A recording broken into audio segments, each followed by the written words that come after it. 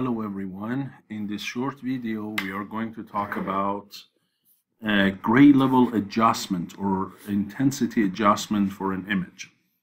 So if you have a gray scale image, all black, white and shades of gray, one of the simplest thing you can do is to change the brightness. So basically if the function that you define is like T of P equal P plus beta, where P is the input pixel light intensity or brightness, and T of P, so this is the input, T of P is the output of this transformation, the output pixel value or the adjusted picture or the modified picture, where T of P is whatever P was plus some extra constant, where if beta is positive it means you are shifting up the light intensity, if it's negative means you're bringing down the image and making it darker. So the other thing you have to keep in mind is the limits, the saturation limits. You know, if the image is uint8, unsigned integer 8 bits, then the maximum value you can have is 255 and the minimum is 0. So you can never get, by adding beta, you can never get any value above 255 or below 0, right? Because if this line is shifted beta units up, it should look like this. And guess what? These two areas are outside the region. So we trim it down to only this line segment, and if you bring it down again, you will have two parts of this line out of the region, and you have to again trim those portions because they are outside the region. So keep that in mind.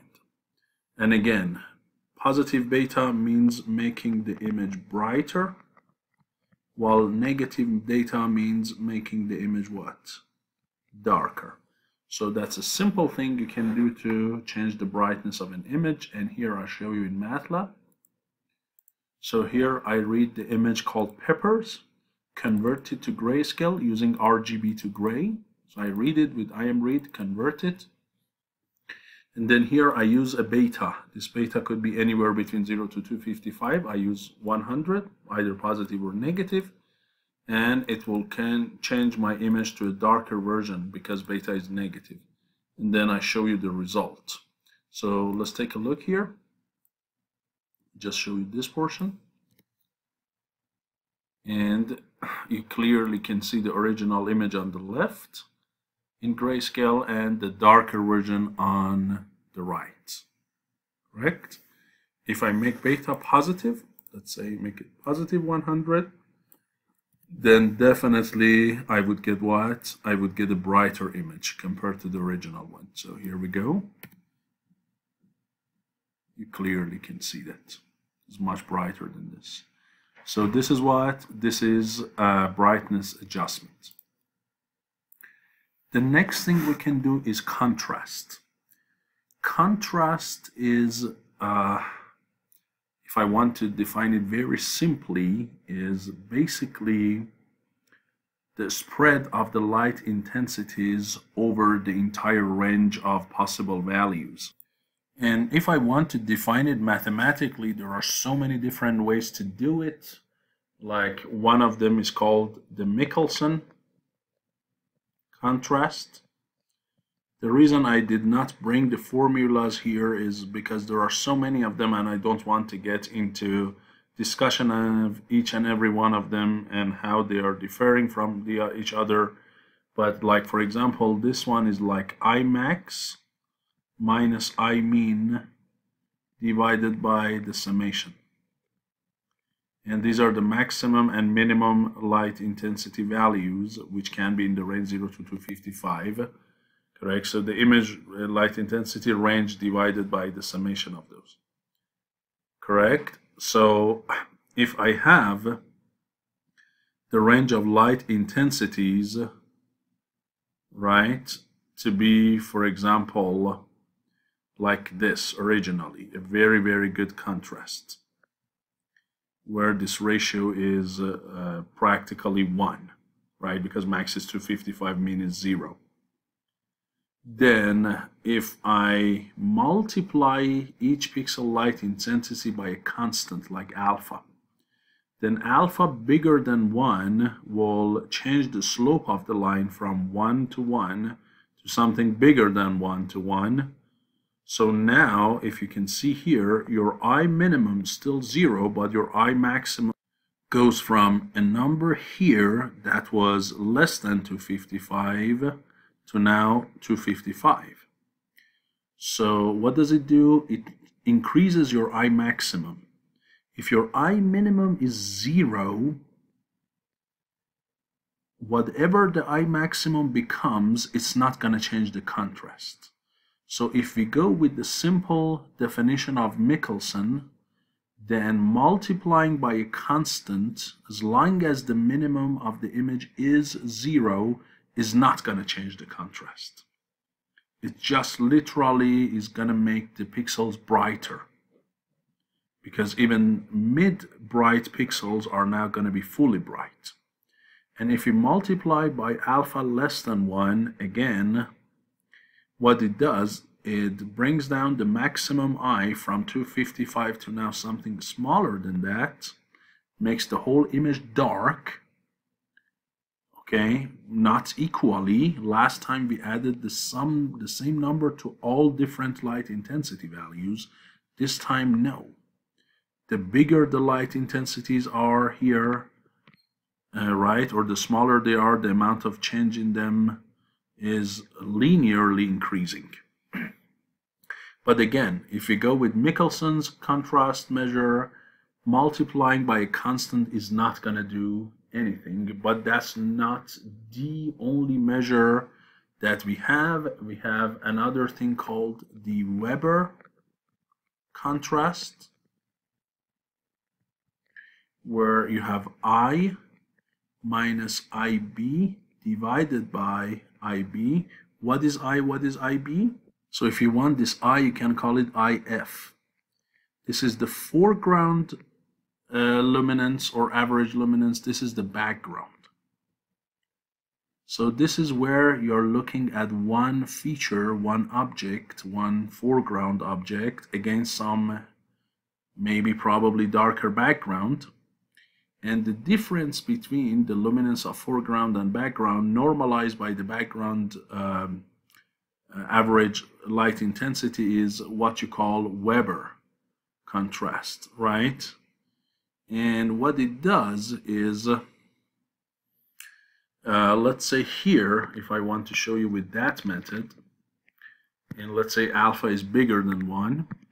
So let's say here, this is I of B, this is I of F, right? They were here originally.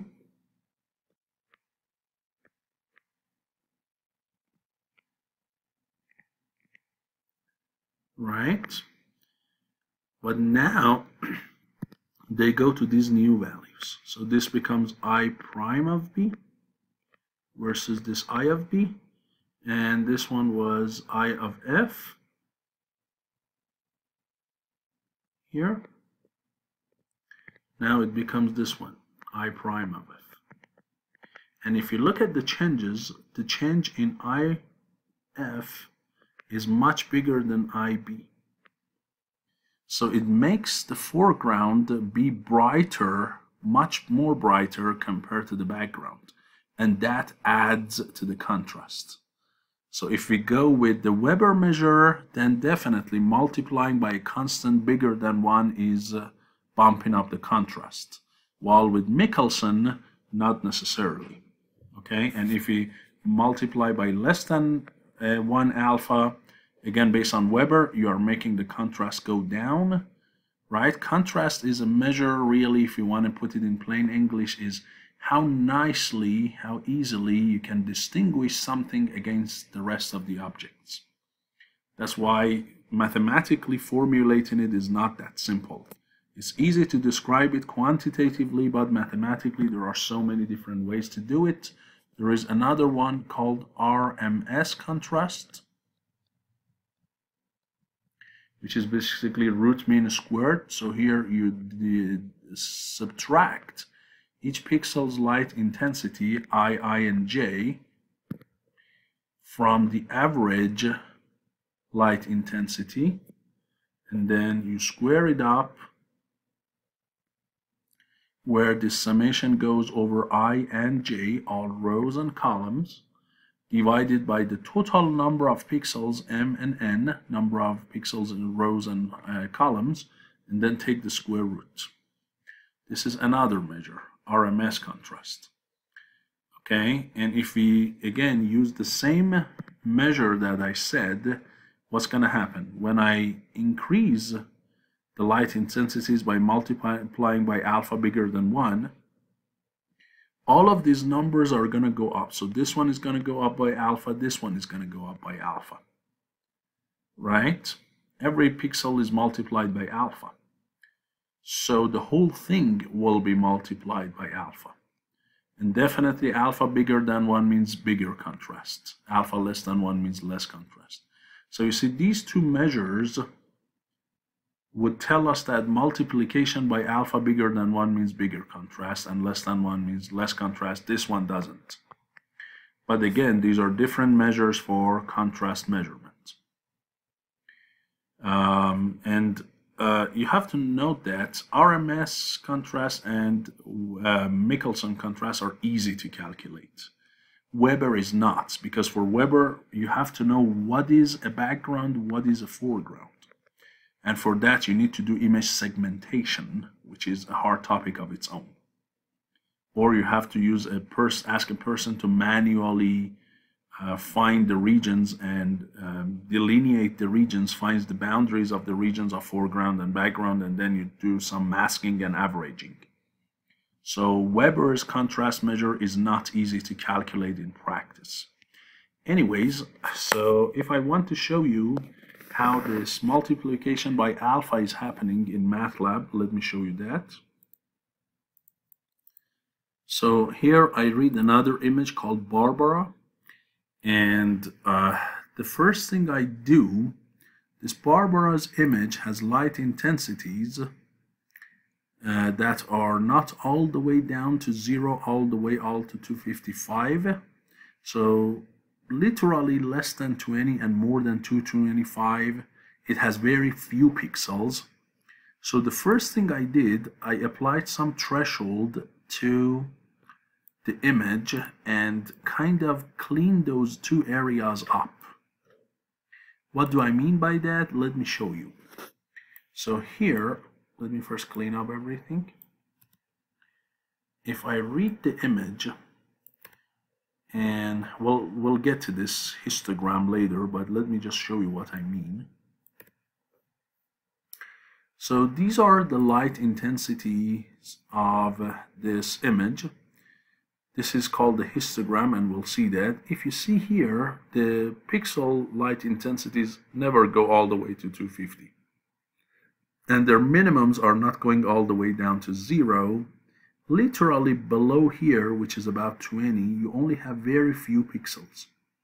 So what I can do, I can trim out these very few pixels below 20 and almost above 225. There is nothing here in this region. So I do some hard trimming, right, and threw away those pixels by this operation that you can see here, some thresholding saturation. So now if I show you the histogram one more time, look what happens this time. Now those very few pixels I had in this area, they're all gone. I cleaned them up, and definitely not above 225 here. From this pixel to the right, there is nothing. So I did a little bit of cleaning so I can show you better the notion of multiplying by alpha. And one other thing I did here is, because if you look at this image here, if you look at this graph here, the distribution of light intensities for me are going anywhere from 0 to 255. This is like my input. While my image was not like that, I have only this portion and this portion. It's like a trapezoid, right? I don't have light intensities all over the place. So another thing I did here is, as I told you, I only have this region, right? Let me hatch it. What I did, because this was like the minimum I, and this was like the maximum, which I artificially forced them to be 20 and 225.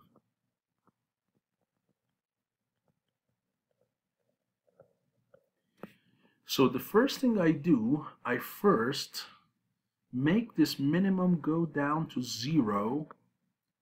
If I want to do that, I have to subtract 20 units from all pixels, which bring this 225 now down to 205.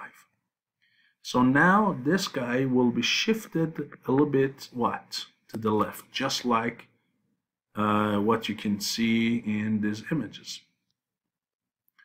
So first thing I do, I convert this trapezoid, bring it a little bit down, so now it becomes like this. Still my maximum 255 is here, this is 205. So now what I can do, if I multiply each pixel in the image by the ratio of 255 divided by 205, then this guy will go to 255, the 0 stays where it is, and the whole range will be what? Will be spread all over from 0 to 255. So what did I do here? My T of P is gonna be whatever P was minus the minimum of the P's. I did a subtraction and then multiplied by some alpha. What was the alpha? The alpha was max P, or it was actually 255 divided by max P minus min P. And when you do this kind of linear relation, not only you have multiplied by alpha, you also stretch the range of the values that was initially from 20 to 225. Now I forced it to be from 0 to 255.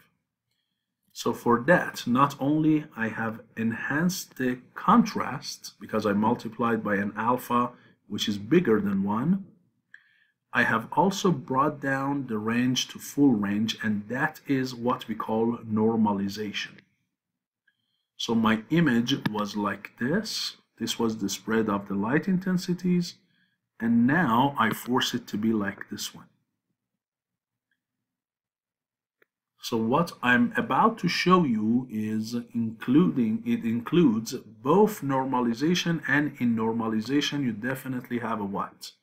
You definitely have a color and a contrast adjustment, which is enhancing the contrast because alpha is bigger than 1. So here I'm going to show you this normalization and adjustment both together.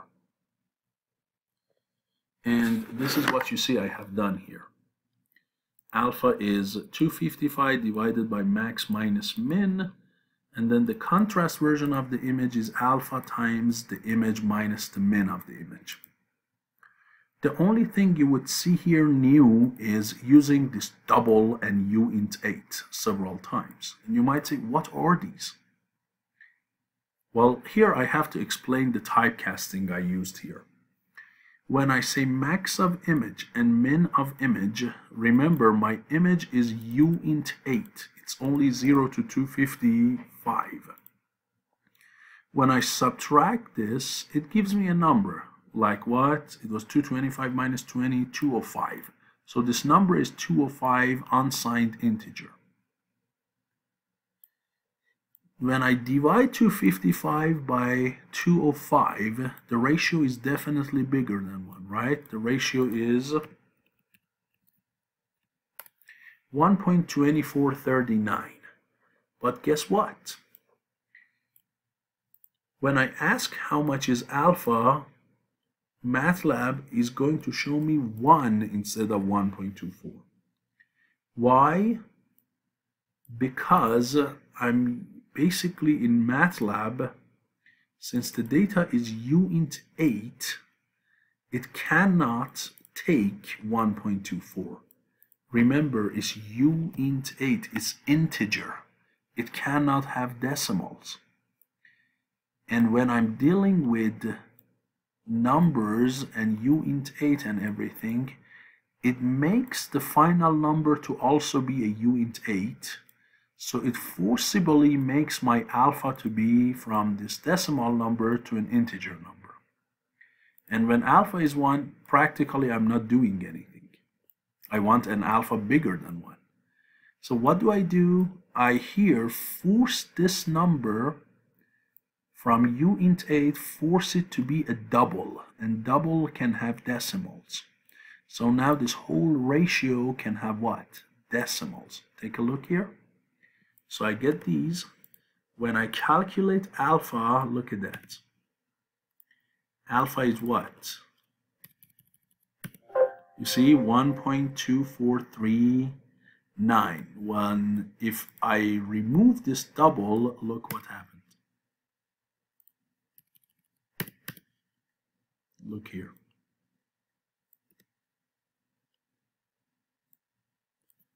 You see?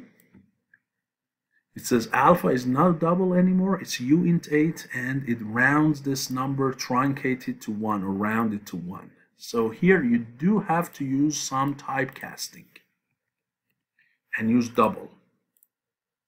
One other thing I have seen some people do, and that's a very proper step, when they read the image and convert it to RGB or anything, before anything else, they convert it to double right here. So they make their numbers to be able to take fractions. So in the rest of the code, they don't need to do the typecasting like I did. That's also acceptable. But just make sure when you're working with uint8 type of data, the image that you read, they cannot have decimals, they cannot be negative. They can only be positive integers. So if you need to have fractions, you need to typecast them to double. So now I subtract them in, multiply by alpha, and then you might say, what is this uint8 again here? Well, now I'm multiplying a double by a uint8, and there is a chance that this ratio has what? Fractions in it, this number, and if it does, by typecasting it into uint8, I make sure the output is of type uint8 like the original image, so I can easily show it. Okay, although if the image is double, all you need to add to a double image is to use comma and empty brackets, so it shows it full scale. But here I want to keep my input and outputs all uint8, so that's why I'm doing typecasting. And now look at what's going to happen. So here I am going to show you the image, right? Let's take a look at that.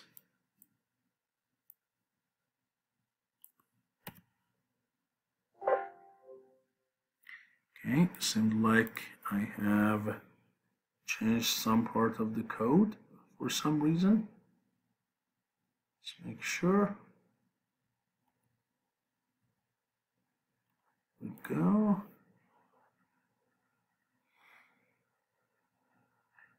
Okay, I don't need this. I want this one. So here is the normalization contrast adjustment with alpha of 1.24. If you look at these two images, it might not be very easy to see, but definitely the image on the right if you look at the dark spots, they are darker, and if you look at the white spots, they are whiter. If you can see them side by side in this region, if you look, the white areas, this is much whiter, and if you look at these areas that are black, here is much darker. And that is contrast, right? If you have darker darks and whiter whites or brighter whites, that is bigger contrast compared to everything is kind of close together shades of gray. So you see this image clearly shows a better contrast compared to this one, right? And if you look at again their histograms, which I have to explain to you in a second, one of them would look only covering a portion of the range 0 to 255. One of them covers the entire range. But I'll hold on to that until we get to the histogram. So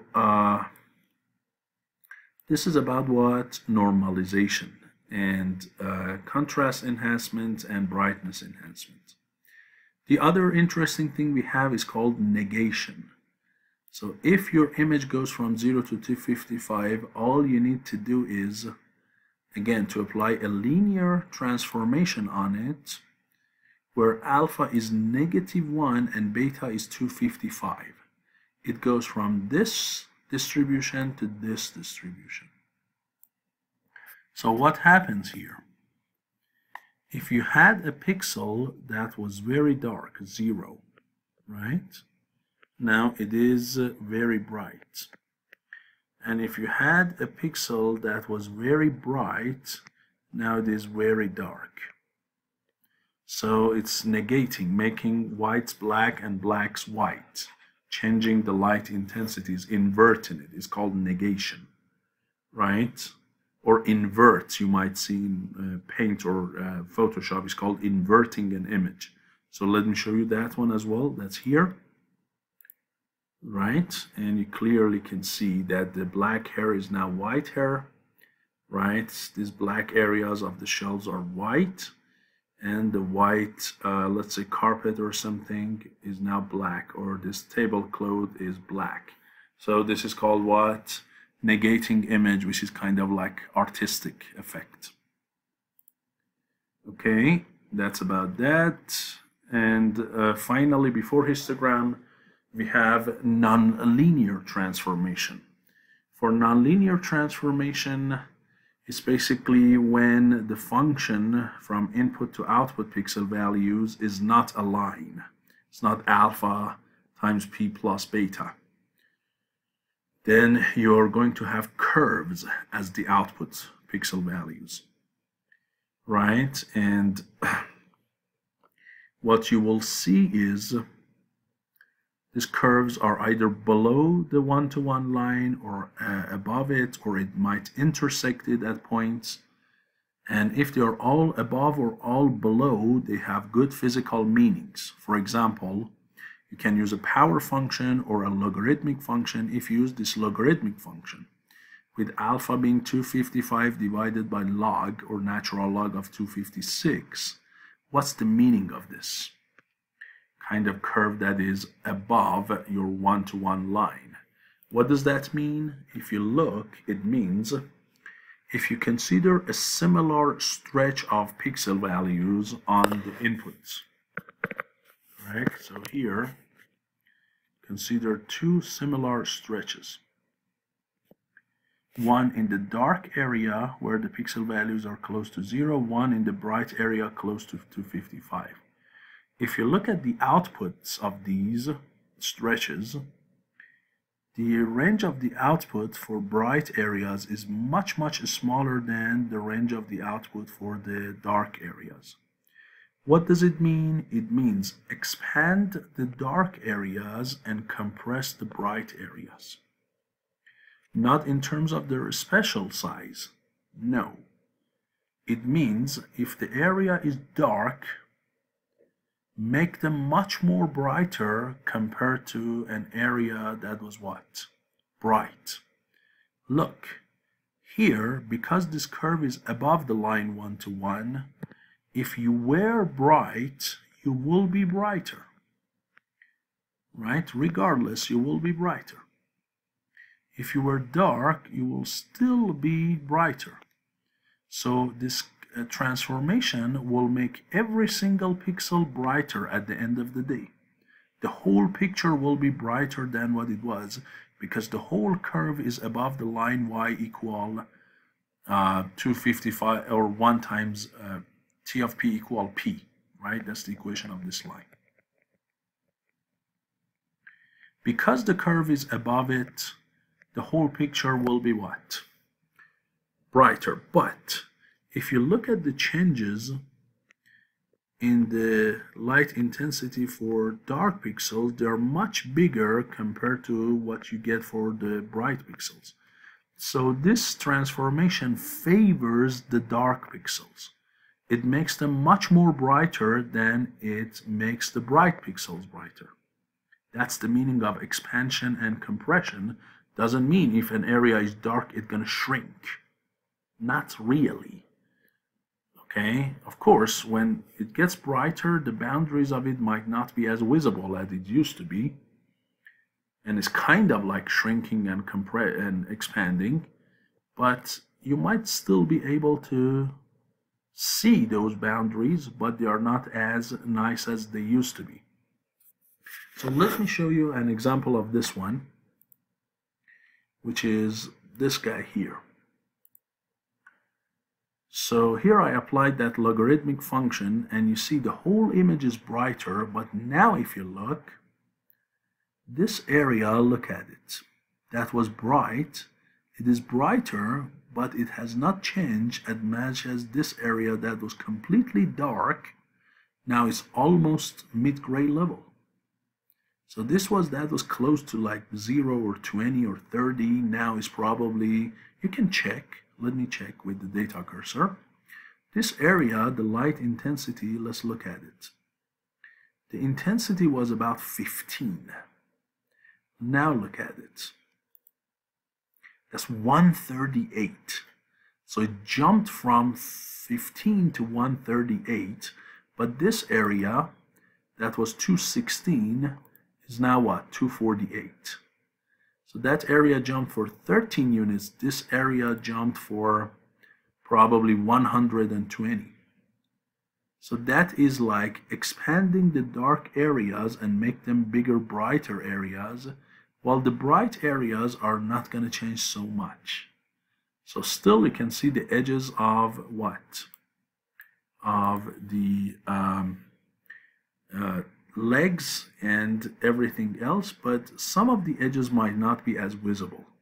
Like this edge here, you see some kind of, if I could draw for you, you can see some kind of edge here a little bit. Here is not as visible.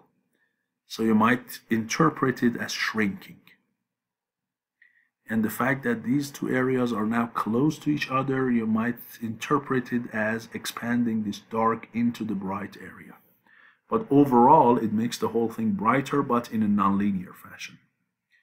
And if you say, what did it do to the contrast? I would say definitely it has brought down the contrast. You can see features a lot better here than here. Okay, so this is a nonlinear transformation. Finally, histogram of the image. It's basically a distribution of the light intensity values or gray level values and how many pixels do have those numbers. So you know the pixel values for uint8 images are 0 to 255. So you can break down this range of 256 values into a number of bins, a number of baskets. How many? Up to you. MATLAB has a default number, but what you do is you make a number of baskets. Let's say, for example, you have what? You have 50 of them.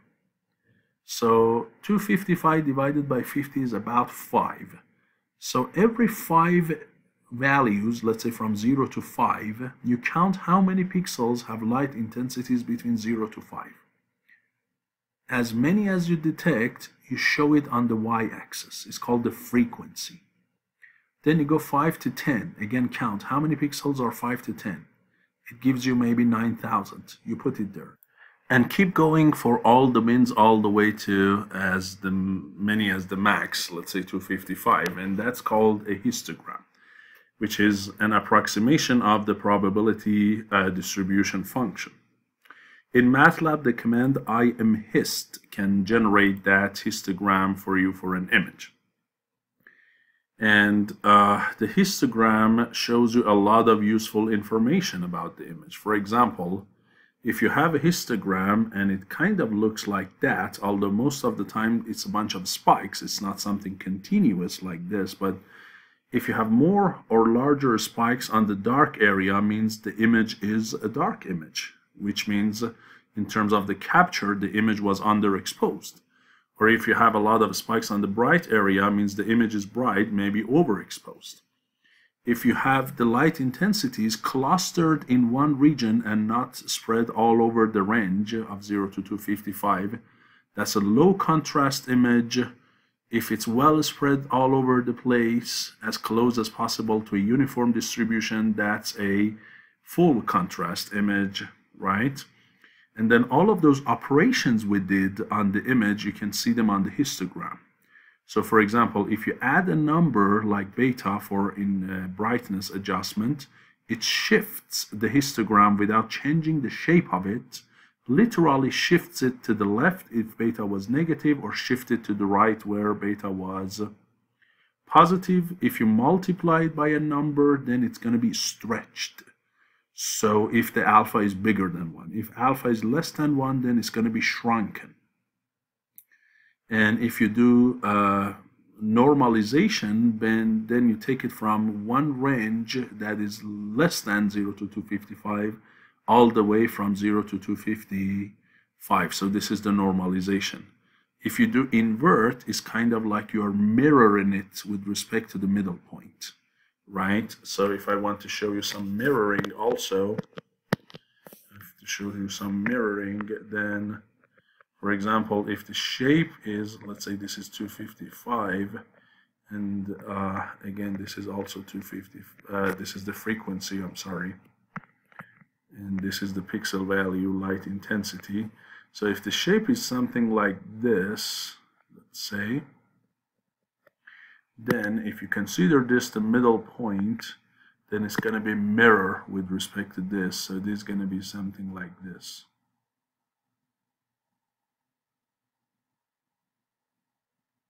Right? So this is negation. And again, that's the good thing about histogram. You can compare the histogram of original image versus adjusted image, and you see the effect of all we did. So first thing first, the command imhist, as I said, will generate such plot for you. And you can see, for example, the image of the histogram of the image versus the dark image. So let me show you that here. So here we go.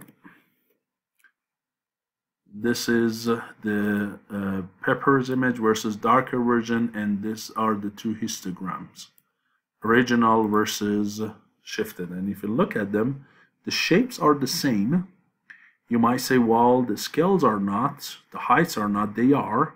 The only difference is here, the maximum here you have is 800, here the maximum you have is more than 5,000. So that's why, because the y-axis limit is much bigger here than here. This shape looks a little bit different than that, but if you change the range of the first graph also to go to 5,000, y limit of that, then definitely they look the same with one difference. What is the difference? You can see here, this shape is from 0 to 2, let's say 30 or 220 or something, while here the maximum is about 130. So it's like this shape is shifted 100 units to the left, right? This whole shape is shifted 100 units to the left with the saturation at 0. That's what you can see here, right? And beta, remember, is negative 100 in this picture. So you clearly see the shift to the left. Or if I do, let's say, normalization or anything, let me show you those. So this is the negation I showed you, this here. This is the contrast enhancement with normalization. This is the original image. This is the normalized image with contrast enhancement. And if you look at the distributions, you see here it goes from 20 to 225 on the left, while this one goes from 0 to what? 250. So clearly that shape is expanded in both directions, as you can see, comparing this against that, because the alpha was what? Bigger than 1. So definitely what happened to it? The expansion plus the minimum of that was not 0 was now shifted to 0. So what happened? The left point was, the whole histogram was shifted a little bit to the left, and then what? So from here, basically, it went to here. There is a shift to the left, and then it was expanded to the full range, right? So this was your original image, and you went to this in normalization. This is the multiplication by a number bigger than 1. This is that subtraction from the mean value. Okay, so you can see all of that, and I'm going to share this code that I wrote for you, this simple code I wrote for you. I can share it with you on the video descriptions. One other thing I wanted to show you before stopping the video is here you see this nonlinear transformation. Now if you look here into the shape of the histogram, definitely the shape is different. So if you apply a nonlinear transformation, it is going to change the shape of the histogram significantly. It's not going to just shift it or stretch it or shrink it. It's going to deform the shape of the histogram.